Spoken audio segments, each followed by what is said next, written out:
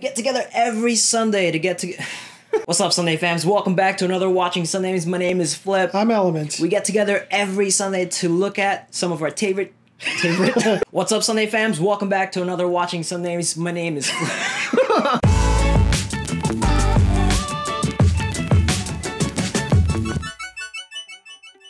What's up, Sunday fams? Welcome back to another Watching Sundays. My name is Flip. I'm Element. We get together every Sunday to catch up on our favorite TV shows and movies and all things in pop culture entertainment. We're talking about The Orville. What an adventure! Oh, yes! Such an adventurous episode. Yes. I know. So good. So good. Road not taken. Okay. So, obviously last week we speculated on the consequences of Kelly's memory wipe not working. Yes. And rejecting Ed in his follow-up call. Yes. And we got to see how it played out in this week, which is this brand new timeline in which the Kalon have conquered half of the galaxy. Oh, yes. Ed's not a captain anymore. Kelly and the rest of the crew of the Orville turned into some scavengers. And there's just this post-apocalyptic world that kind of resembles this Star Wars-esque Firefly theme. And it's just a really great episode. A really amazing episode. So much intrigue, so much mystery, some action. Oh, it was just, you know, last week we were just debating, it's like, what happens to the timeline? Because if the memory wipe didn't work, then the present will be affected because obviously she refused the second date, right? And so we were just like, well, let's not poke holes into, you know, the time travel theory here because it kind of makes the episode not as amazing as the way I feel about it right now. But once we start poking holes into it, it's like, oh man, there's just so many holes. Yeah, I mean, you know, if you're a sci-fi geek, you're always going to be poking holes in these sci-fi shows, but time travel is a different beast. And you know, when you watch, you know, Back to the Future, when you watch Doctor Who, any kind of show that deals with time travel, we're always poking holes. And, you know, that the time aberration or the temporal theory that, you know, you go back in time to affect the future, but if the future is affected, then that future where you go back in time doesn't exist anymore. Yes. So who goes back in time? Yeah, so, you know, it's very easy. You know, this happens, then this happens, and yeah, right? So it just kind of keeps going. Insert graphic here. Boom, boom, boom, boom. Time theory messed up. In any case, you can probably guess what part of the episode was my favorite. Oh, and I called it. Yes. I called it. I was kind of like, you know, being indifferent about the episode a little bit. I was on my phone. I was like, yeah. And then like all of a sudden he was like, hey, Alara. He was like tapping on my shoulder. I was like, I know. He's like, you know. I was like, no, you don't. No, you didn't. You did not. I was like, Alara. It's Alara. And then of course she showed up and my heart, you know, skipped a beat once again. And you know, I confirmed it again. You know, she's my favorite. I like her better than I like Tala. I'm sorry to Tala and any fans of Tala, but I wish she was the head of security again for the Orville. But in any case, she was obviously instrumental in providing them with the protein that they needed to make the memory wipe work. Yes. And I guess, you know, that's all her role in this episode. It was fun to see her back for a little bit. It was a brief moment, but what I did kind of realize that I missed, you know, Halson Sage's presence or the Alara Katan of the Orville. I missed that kind of naivete. Her dynamic, basically, with the crew. Right. Yeah, I really missed that. Where Tala is just a little bit more like straightforward, more experienced, mature, I guess, presence as the chief of security. But, and I said in our previous episode, she provides that youthful energy. Yes.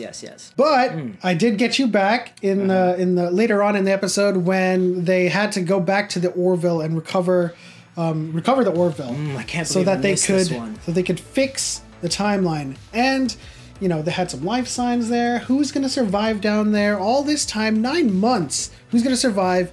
He thought it was Isaac. I was like, we haven't seen Bortus in a while. Where's Bortus? Can't believe I missed that. That is my favorite character. I did not even notice that he was missing in the episode until that very moment.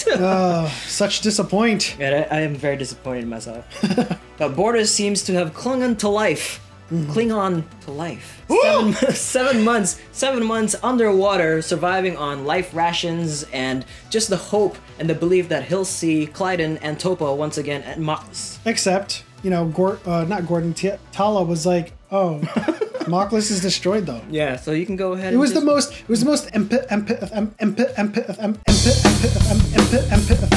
most empathic delivery of news, right? It was just like, well, Hey, I know. but like Maklis is destroyed though. Yeah. Okay. Well. Sorry. All right. Well, let's move on to the next mission.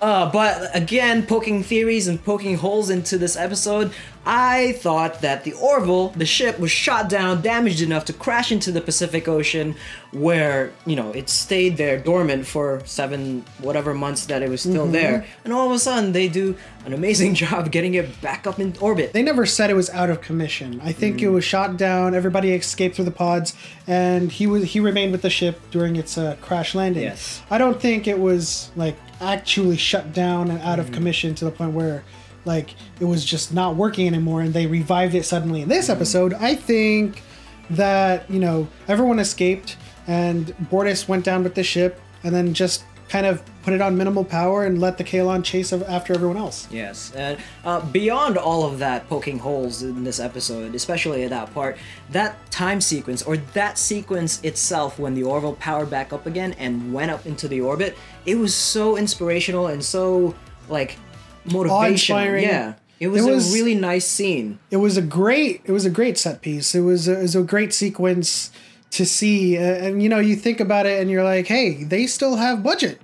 Well, I did not even think about budget. Well, maybe I did. Maybe I did. You thought about budget in the Kaelon episodes, budget, yeah. I was like, well, okay, cool. Last episode, they have actually, they've been on a roll. Budget. They've been on a roll the last couple of episodes where they just like spending money here left and right on the effects. I don't know what to tell you guys, but like the Orville is up and coming, using more and more budget in all of their episodes.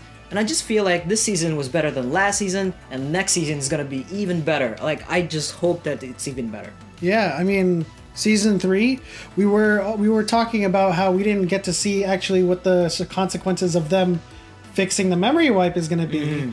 You think we're gonna see another timeline, or are they gonna try to just continue it off of the main timeline that they diverged from to begin with? Well, no. The only thing I can really contemplate on is seeing what the Calavan race or the Calavan species. Right, we were introduced to a new species called the Calavan. Obviously, they hinted at it saying, oh, they're the only race that's not been conquered by the Kaelon. Yeah. So they're kind of like a potential threat to the Kaelon. And so season 3 could be an exploration point for that as well. I mean, obviously, in you know, subsequent seasons for all sci-fi shows, there's always the opportunity to explore new races, because we haven't seen all of the species or all of the races in this universe. And there's multiple galaxies. You know, it's an endless space out there. And I hope that the Krill come into the Peace Union as well. We get to see Talea and Ed come together again. They're gonna have babies. Make some babies. He's gonna put it up all in heaven. No, we're not allowed to say that, are we? Hey, veg is the scientific word. Bye. In any case, that was the season finale of the Orville. What did you guys think of that episode? Leave it in the comment section down below. Also, leave what you think's gonna happen in season 3. As always, we put up videos every Sunday, so come check us out every Sunday when we post up new videos. Leave a like button on this video, subscribe, and hit the bell notification so you know when we post them. And we'll see you guys next week.